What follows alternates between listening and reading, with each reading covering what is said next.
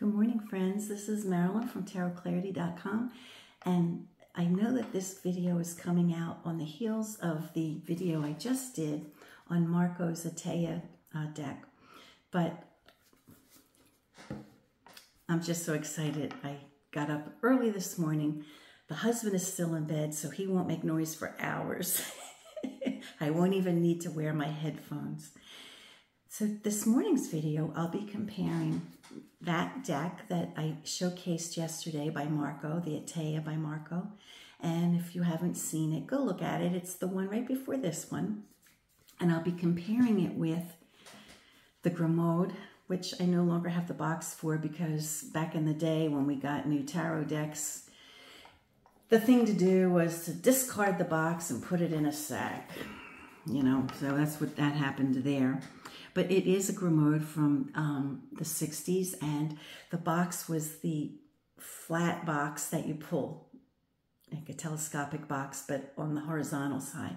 And then the other Etteilla deck that I have was a incentive deck, you know, for a Kickstarter that Lo Scarabeo was doing for a Visconti deck. And as an incentive, if you bought their Visconti deck, they threw in a deck of Etteilla. So why not, you know? So I got that one too. So I'm going to flip the camera and see what, if any, differences exist between the three. Now, unfortunately, it's a super cloudy day, and I think we are expecting rain all day, so I'm not going to have a sunny day today.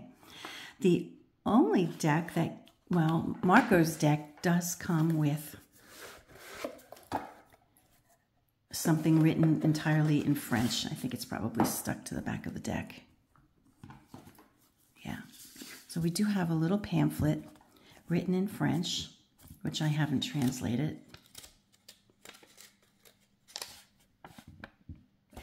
And the Grimaud deck, I don't think it had, when I received it, I don't believe it had any instructions in it. And if it did, I guess I lost them. It's not like me to lose things, but it is possible. And then the Lo Scarabeo deck came with cheat sheets in English, happily, but it also came with a book, which appears to be, oh, this is the book by Grimaud. Okay, so this must have been something similar to what I got with this deck, but I'm not positive. But it says, I think this means method for reading the Grand Etteilla or the Egyptian Tarot. So it was called two things, the Grand Etteilla or the Egyptian Tarot, composed or consisting of 78 cards in 118 tablets or 118, I don't know what that means. Image pages, I guess, I don't know. So, and of course this is entirely in French as well. Okay, so let's look at them one at a time. Now remember that Marco's deck is a facsimile deck. Marco he had access to 3 Etteilla decks, one completely in black and white, and then 2 that were colored. So he made the prints from the black and white, and he applied his color using the better of the 2 quality colored originals that he found, that he had access to. So here is Marco's Fool. Now, it's marked 0. There's no other no other markings around the card. And on the bottom, it's upside down, the same word, and the 0. With the Grimaud, or Grimaud, we have a few additional things. It's numbered 0, but somebody decided to put 78 in the corners. And of course, we have Grimaud over there. There's no date on these cards, though. Oh, let's show the backs of all 3. We might as well. This color is like a pale Bahama pink beige with blue markings. This is as you see it, and this one is lovely also.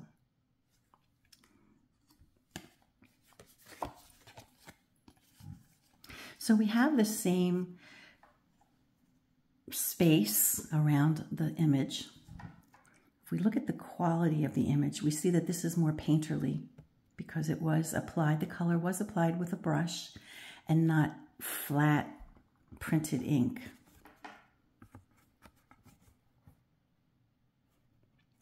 So we see differences in the ground.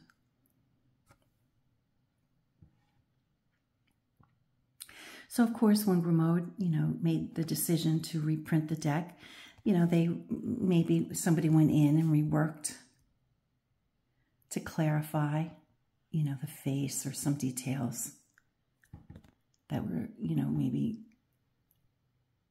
less refined, less defined. You can see, let me see if we can get the light on.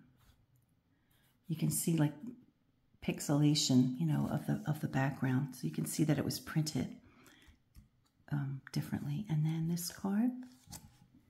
Now the Lo Scarabeo, it seemed like, not regrettably, they made a decision to tint the color of the background to make it appear aged, I guess. But I think it definitely detracts. Now with this one, again, like the Grimaud, which I guess it based itself on the Grimaud, has 78 in the corner. It looks like it borrowed heavily from the colors of the Grimaud. Or Grimaud. I'm not sure how to say it properly, so I apologize.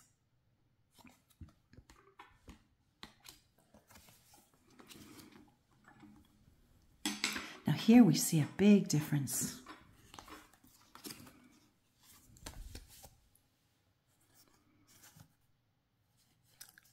So when Grimaud got their hands on it, they decided to really overemphasize the sun popping through. The Etteilla's deck is more like just light coming through. Like when we were watching the eclipse and the clouds would break, we would see light, just a burst of light coming through. But here they made a decision, it seems, to actually show the sun itself, as did the Lo Scarabeo. Now, we'll notice that the original, because this is a facsimile deck, remember, the original, when you flip the card upside down, in error perhaps, had the word printed, oriented incorrectly to see it upside down. But the other two decks compensated for that, and so they reversed the words so it could be read upside down. Now the Etteilla deck, the facsimile deck by Marco, recall, is just what was on Etteilla's card is what is on Marco's card. So there was this little glyph here, and the image is the same, colored in much the same way. And in the Grimaud, they translated the word to give us an English idea.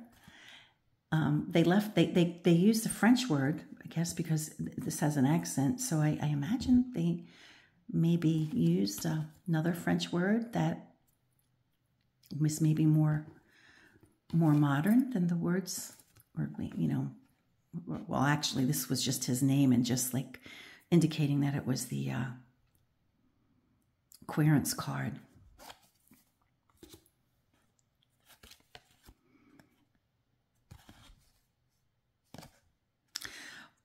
But in the, so in the Lo Scarabeo deck, they did honor the word that Etteilla had on the bottom. They didn't translate anything.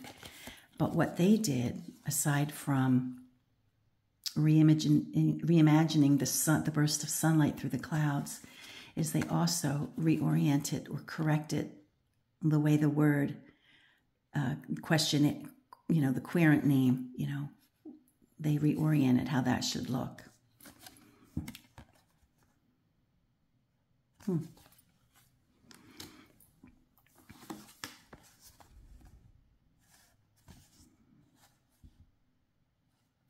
Now, few, I don't know if I'm saying it right, perhaps means something similar to passion, because that's the word they use here. And this word means enlightenment. But the Grimaud still retains the little symbols and the same number and those little words, I think, in the hand of Etteilla. I think that is in Etteilla's hand, his handwriting. Now, I'm not sure if, yeah, they redid the letters here. It's in the fashion of how Etteilla wrote it, but they didn't reproduce Etteilla's hand here.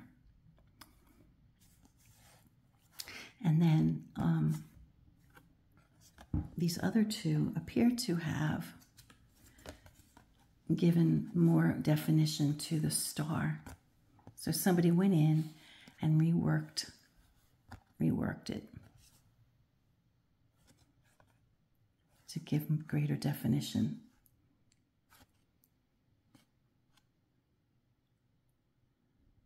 And to the people too, the children as well. So this might be a long one. What I might do 2 videos back to back. One showcasing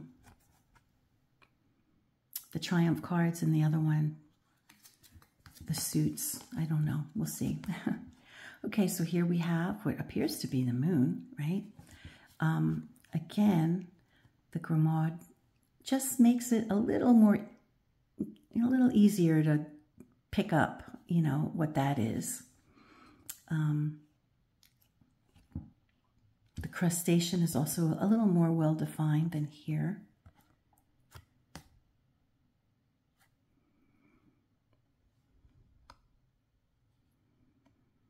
And the Lo Scarabeo retained the original word, although it's not in Etteilla's hand, but he left the same notations, even though they're not in Etteilla's hand, but they mimicked it as well as I guess they could. And however, when we flip the card, let's see. Again, Etteilla's has an error, right? That it's not written upright like it should be if we're to really read the card upside down, right? And they adjusted for that in the Lo Scarabeo deck. But here they added, in these other 2 reproductions, they added words up top that we don't have on the original Etteilla deck. And then they gave us, definitions that Etteilla didn't give us. Instability in English.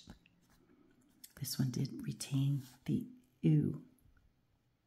E-A-U. I always thought that meant water, but I guess it does mean water if it's showing the moon.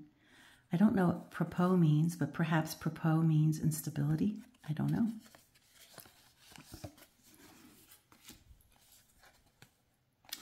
I think the Lo Scarabeo would have really hit a home run if it weren't for the darkened edges. I think it really kind of was a big mistake. Okay, number 4 card is the star card, I presume. And again, we have the symbols within. We still have the 69, or the Cancer symbol, rather. And we have, the Grimaud gave it an English name, and then maybe a more modern French name. Is that what they might have done for Revelation? Whereas the Lo Scarabeo retained the Etteilla language, and they didn't use the same hand, but they retained the same language.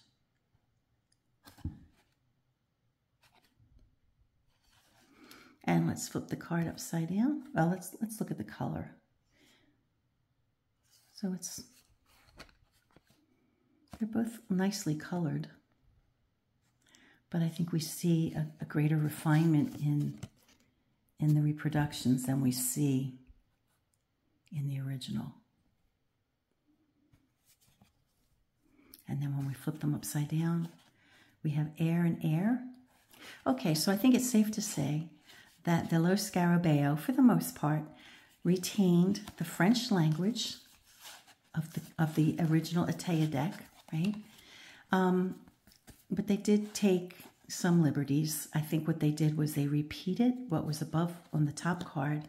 I think they just repeated it on the bottom card too. I mean, on the reversal of the card.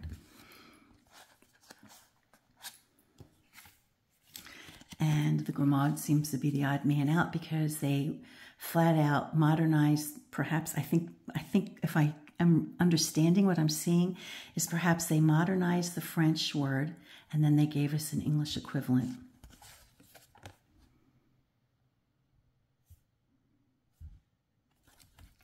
Now, probably if I were to read this deck, and I know some of you would love to see me do a demonstration reading with this deck, but I have reasons for not. Number one, you know, this deck goes on the whole, it came from Egypt fantasy mythology, you know, which I don't subscribe to. And with it, you know, also there's, you know, associations perhaps with Kabbalah and also with astrology. And I just don't concern myself with those aspects of tarot reading. So I would never utilize or be able to fully demonstrate how, you know, Etteilla would have, how he would have used the cards himself. So for some reason, they decided to make the lion blue in the reproductions.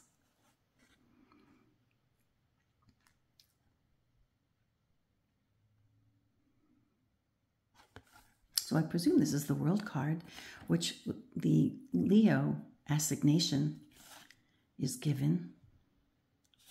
And again, with the original, the reversed word doesn't appear proper. I think it gets corrected a little later on in the deck.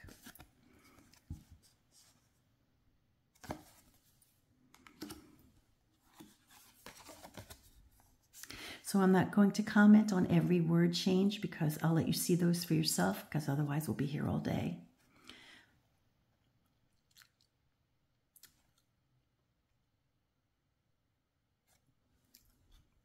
It's interesting because on the Nuit side, we have Etteilla's hand writing this on the reversal, but not at the top. And the Grimaud took it from the bottom and put it up top as well. And I bet you they did too. Yeah, they did too. So there may have been some errors, you know, in the extant Etteilla deck. You know, like printing errors, perhaps. So this is some kind of celestial event, like some kind of comet or something traversing the sun. And we see the little, is that a ram's head? You know, like a Aries? Or is that Taurus? I don't know. And then what's this? Is this Virgo or Scorpio? See, I don't know. I'm not familiar enough. I don't concern myself with astrology, so I don't know. I mean, you know, my interest in the Etteilla is truly from a historic point of view. I'm fascinated that we would have a facsimile deck as close as could possibly be to a deck the deck that Etteilla used, right? I mean, the original deck that this is based on was published in 1888, I think, and he died in 1891. And this has his address and his name all over it, so he had to have sanctioned it. He had to have approved it, right? So it has to have been his deck. He was alive when it came out.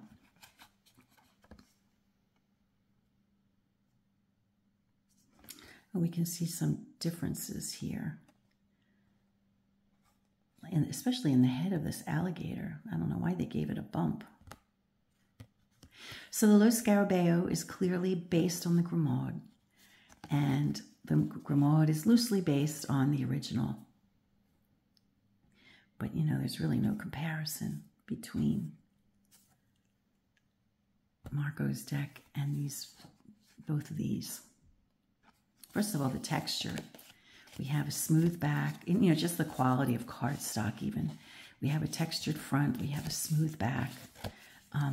We have a real painterly feel to the color. And here we just see the pixelation of the print, the way the print was applied. I guess pixelation is probably not the correct word, but I'm not a very technical person, so I don't use right words sometimes. Again, when we reverse Etteillas, we don't have the proper reversal of the word. So we have two cards named Etteilla, one for the female querent and one for the male querent. The male querent was number 1, and this one is number 8. I think this is number 8. So the female querent is number 8, and the male querent, I believe, was number 1.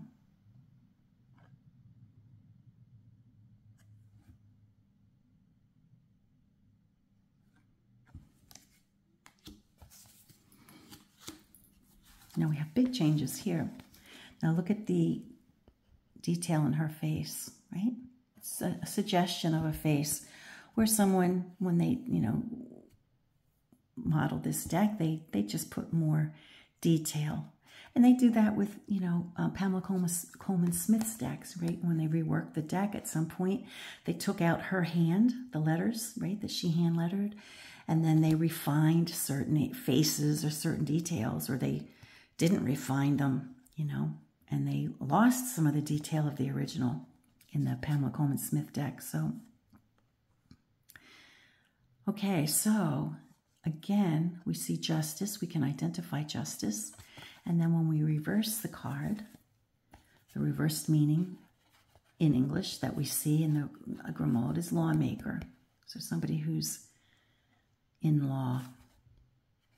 And then in the original Etteilla, the reversed word is not printed proper. So who knows that, you know, by virtue of perhaps this deck was, you know, this extent deck perhaps was a mistake, you know, and you know, because they caught the, you know, maybe they realized, oh, this was a printing error, you know, so shove it in use it for bookbinding or something like that. Like so many of the other decks that we find or that we have access to is only because the rejects were used for bookbinding. And that's how we, you know, that's the only reason why we have some of these decks at all. So is that a possibility? I don't know. I don't know where the original Etteilla deck that was used for this printing,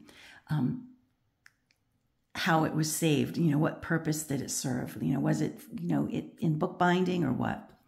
So again, we see the suggestion of I mean, it's beautiful. We see Thoth written on the waist. Let's see what we have here. Here we have the same. And the facial features are still a little vague. They modified the image on the top, the burst of light on the top. We have Thoth written on the belt, or thought. And like the Grimaud,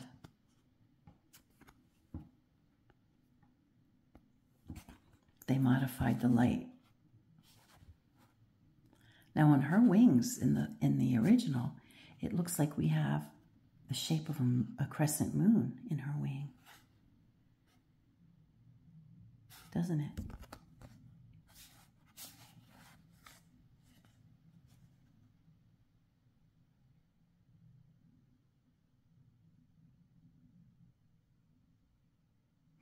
And in reverse, what does this suggest? Conviction. Convictions.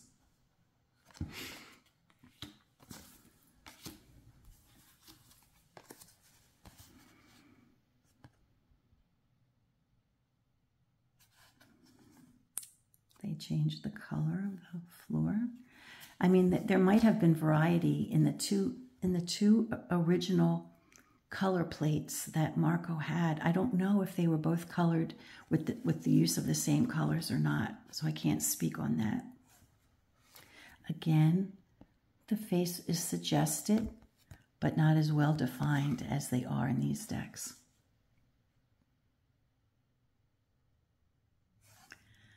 And a reversed scalloped edge.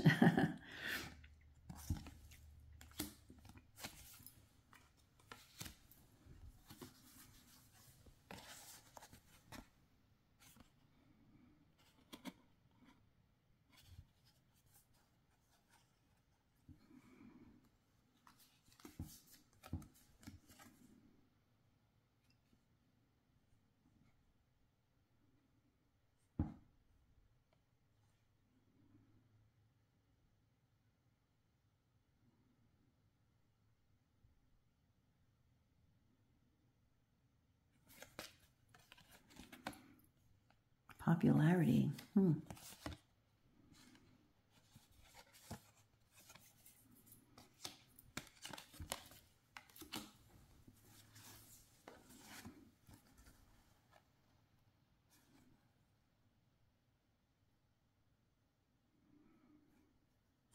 So the Etteilla upright is marriage. In reverse, it's union. So it's not necessarily a marriage.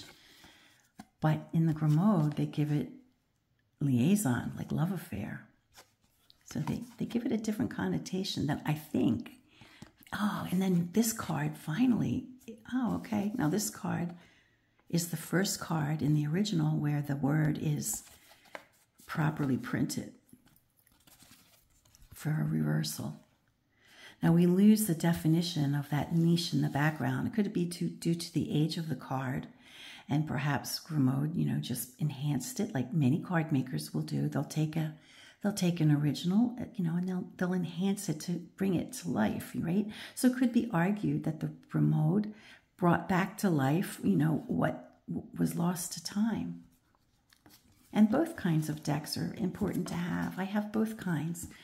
I have several reproductions of several decks, and some are true, facsimiles, and then some are enhancements.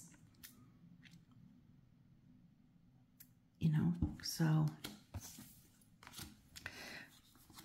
it's done across the board with all decks, and every time a publisher reintroduces a deck, they add what they think will enhance the deck.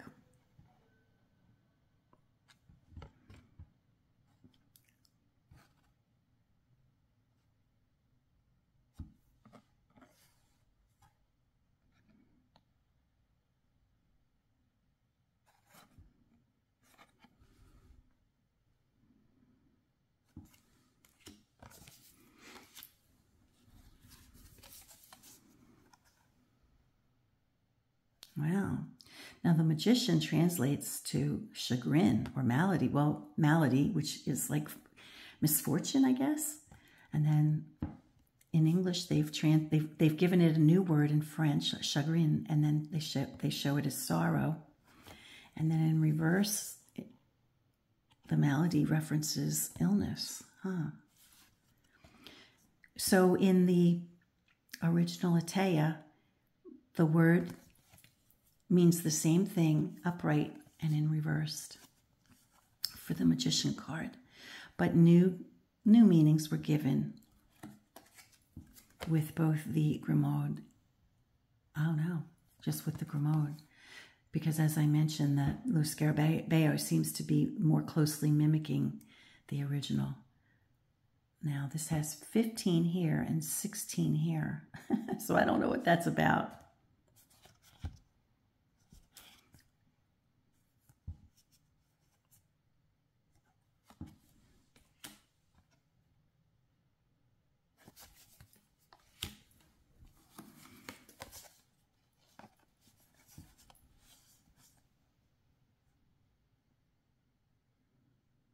Now, isn't it funny that judgment would mean opinion? I guess you could see the word opinion for judgment. And then the reversal Etteilla gives it the same meaning, but the Grimaud gives arbitration, so it gives it a different meaning.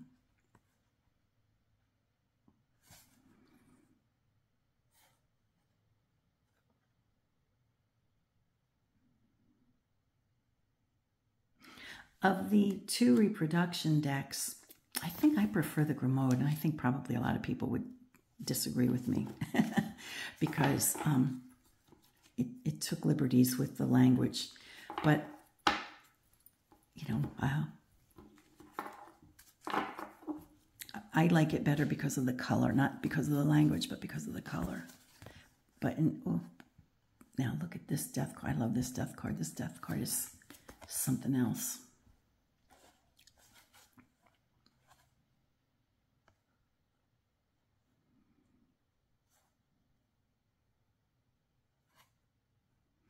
Now, I don't know what niant means. Oh, probably birth. Okay. You know, maybe it means birth, upside down. And upright, it means death. Let's see what they call it here. Incapacity. Oh. Well, I could be wrong about birth.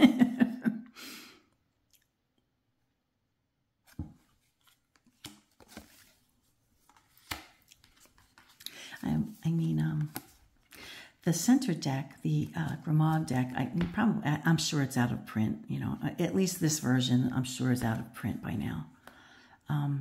This one would be hard to get because it was only available as a Kickstarter.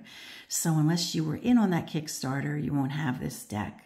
Or unless you're able to find it on eBay, you know. So these two decks are like probably just as expensive as if you were to buy this one, you know, because they're out of print or they're no longer in circulation, you know. So even though this is a superior deck, these both might be just as expensive. So if you're trying to say, oh, I'd love to have one of these decks and I want to go for the less expensive one, they may not be less expensive just because, you know, they're not hand done.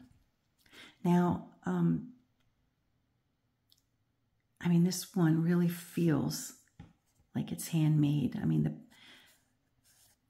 I'm not saying that, you know, Marco sat there with each card and hand painted each card. I mean, he would have painted an original sheet, you know, and then printed them that way, you know, that's what I'm saying.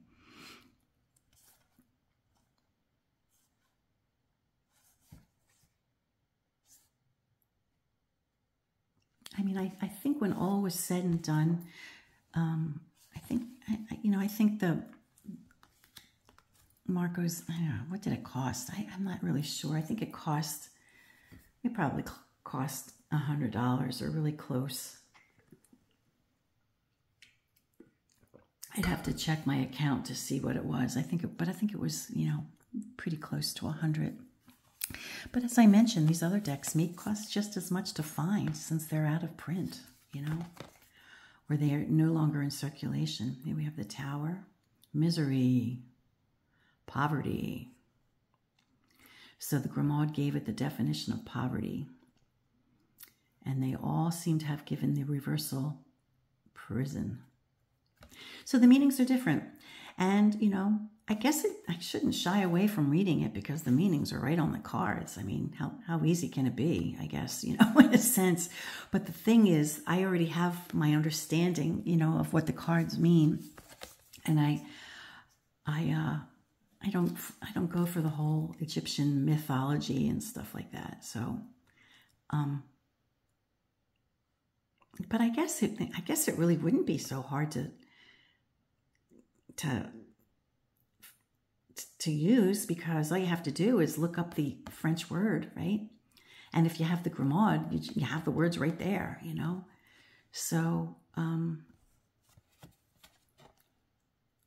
augmentation versus fortune. And the word, they kept the same word there. It's a cool Wheel of Fortune card, though, isn't it? It's a pretty interesting Wheel of Fortune card. And I think the Chariot is the last card in the Triumph succession. So obviously, the Etteilla has different numeric assessments. Remember, Etteilla and the occultists were trying to correct the corruption of the Tarot de Marseille deck, which I think they saw as the tarot deck, completely dismissing the fact that the deck came from Italy, or the game came from Italy, right? The tarot deck came from Italy, right? So it was completely dismissed that was its history and its origin. And so the French came up with their fantasy of, or their mythology of it coming from, Egypt and, So I think I'm going to stop this video right here. And based on your comments, if you want to continue to see the,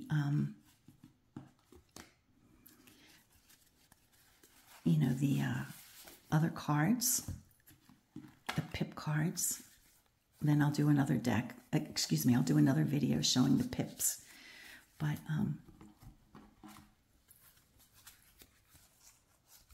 I think if I do something like this, it's probably enough for you to see how they differ. Well, their language will differ,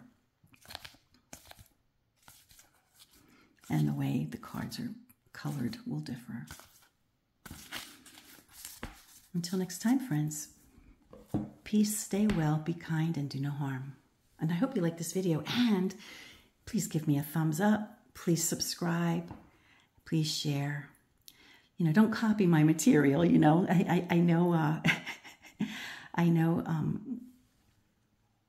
do your own thing, be you, I know some of you have mentioned that you're inspired by my work, and I'm greatly flattered by that. Truly, I am. But don't copy my ways, and don't do the same videos I do. Come up with your own original work, right? People love, just be you. Just be you, Until next time, I said it already. See you soon.